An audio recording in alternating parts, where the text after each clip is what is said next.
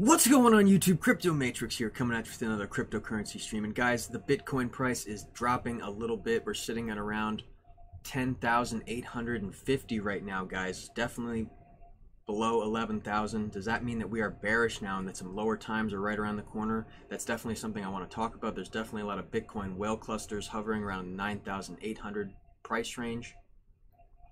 Does that mean that we are going to break down even further and actually fill that CME futures gap, guys? Let me know what you think in the comments below, and if that sounds good to you guys, be sure to subscribe and like, and I'm going to dive right into the price action.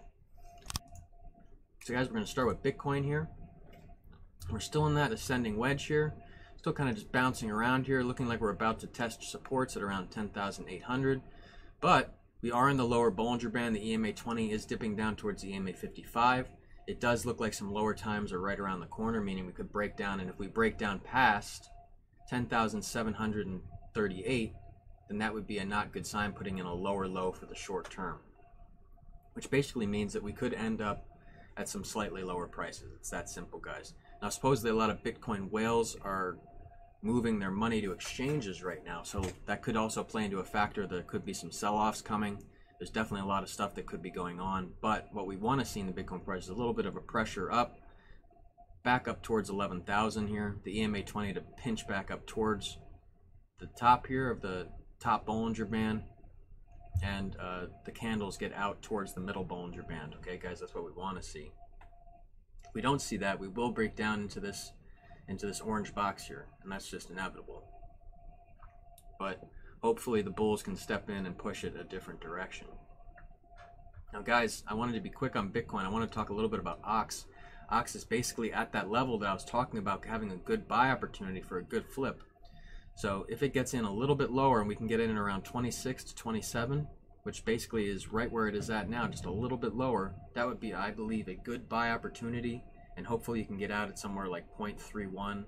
They'll get another spike up. You've seen it a few times here after a good downtrod. So that's, you know, from top to bottom here, that's a 42%. Let's just say from top to bottom here, that's 25%. So will it go much lower, or is this the kind of drop that we've been anticipating? Guys, I've been talking about buying OXT at around 26, 27. It's right there right now. So I'll be looking to get in at 0.26. That's where I'm going to be buying in. So almost there already, 0.268. So I'm going to be watching that over the next hour, guys. If you get in there, let me know and we can ride it together. And guys, I want to talk a little bit about Electroneum. Electroneum's still in that red box. We're still bouncing off the support. Hopefully we can get back up into this ascending wedge. As you guys know, every ascending wedge has broken down out of it to the downside after, and we had a descending triangle. And then a little bit more downtrod. We broke down just about to where I predicted. And then we've been moving up. We've been following this channel for quite some time. What's going to happen now? Are we getting another descending triangle kind of going on right here? Does that mean we're going to get another break to the downside? As you can see, guys, something like that. Oh, let's just put it right there for now. Move it a little further.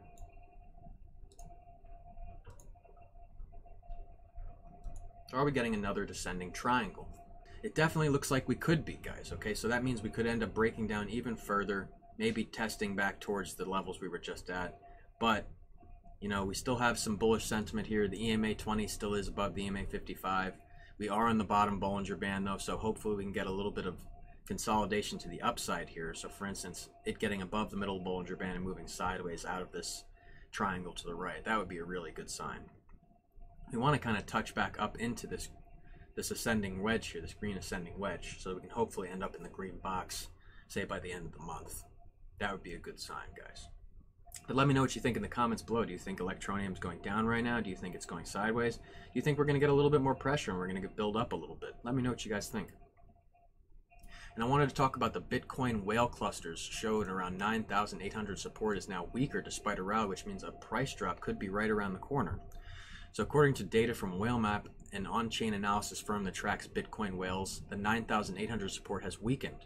The researchers at WhaleMap track whale activities by following addresses owned by whales, individual investors that own large sums of BTC, they explained. Some hodler activity yesterday, bubbles shown where these hodler coins were coming from. The biggest bubbles come from the pre-corona area at 9,800. To me, this means support at 9,800 just got a little weaker. So there that is, guys, but there it is, being bigger. And you can see all the red dots that are around those prices, guys. So bad news if Bitcoin drops below 10,000. So since the data shows that some whales have bought back at 9,800, might be preparing to sell, an argument could be made that the support has weakened. So, but whether the weakening support would mean BTC would drop below 9,800 is a different scenario. The 9,800 level is weaker than before, but that does not necessarily mean BTC would drop below this as a result. A short-term bearish scenario could play out if other whales push BTC down to the 9,800 support level. Only then a weak support could amplify the downtrend of BTC in the near term. And here, guys, furthermore on that whale map, red bubbles shown locations at which the hodlers originally held their BTC before transacting it. So imagine you bought Bitcoins at the $20,000 peak, and yesterday you decided to send them to the exchange, for instance. In this scenario, red bubble at 2017 peak would appear. So guys, do you think that the Bitcoin whales are actually planning to sell their coin right now? Or do you think that they're just moving to exchange, mess everyone up? Or do you think that a big sell-off is in right around the corner? We're going to end up back seeing some of these lower prices. Guys, I think that we're still bullish. Okay, maybe we could get a little bit lower price just to fill the CME futures gap, but those kind of little 10% price action, you know, that's anticipated with Bitcoin. That's just regular stuff. If we got like a 50% drop from right now, yeah, guys, that would be scary and definitely a very bearish sign. And we'd be below the 9,600 CME futures gap. We'd be below the legacy support line. We'd be below a lot of things, guys. So that would turn me bearish very quickly. But I don't think that's something that's going to happen. And I think that Bitcoin is going to actually continue to push up in this wedge. We might fill the CME gap eventually someday, but you know, it's one of those things that might be forgotten about for right now. At least we can forget about it until we're back down towards those ranges. But guys, if a BTC sell-off happens, we could end up right back down there. So from here down to the CME futures gap, that's only a 10% drop, guys. So it's very possible. Just keep that in mind, guys, moving forward, that there could be a drop like that right around the corner. And guys, that's all I have time for today.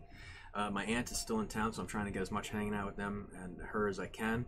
And guys, don't forget about my Ledger Nano S. One of my first 500 subscribers are in it to win this Ledger Nano S. And if you're not familiar with Ledger Nano, it's definitely the safest way to keep your crypto off of the exchanges and right under your nose so you don't lose it. You don't want to get hacked or lose your money. You're very susceptible to those kind of things in crypto, and you gotta take care of yourself. It's just very important. And I wanted to thank you guys so much for all the support I've been getting. I've been getting tons of views. I've been getting subs every single time I upload a video, and I can't express enough, guys. I'm just having a great time, and I can't wait for the days where I actually hit monetization levels and I can do more for you guys, like hire an editor and, you know, someone to like spiff up my videos, make them a little bit more flashy. And I'd like to do giveaways all the time. So guys, help me get there. Spread the word of my page. You know, talk about what I'm doing. Talk about my calls. Spread the word so that people actually come and watch my channel and make the good gains that we're all making, guys. You got to spread the word for me. I rely on you guys very much for that kind of stuff, just like you rely on me for the calls. So it's definitely a mutual thing that we all got going here. And guys, I've still got, another 8 months before I could even think about being monetized. So, as for now, I'm just doing this for you guys, and I hope that you guys are profiting very well. It's as simple as that. So anyway, guys, thank you for tuning in. I am Crypto Matrix. I'll catch you guys later.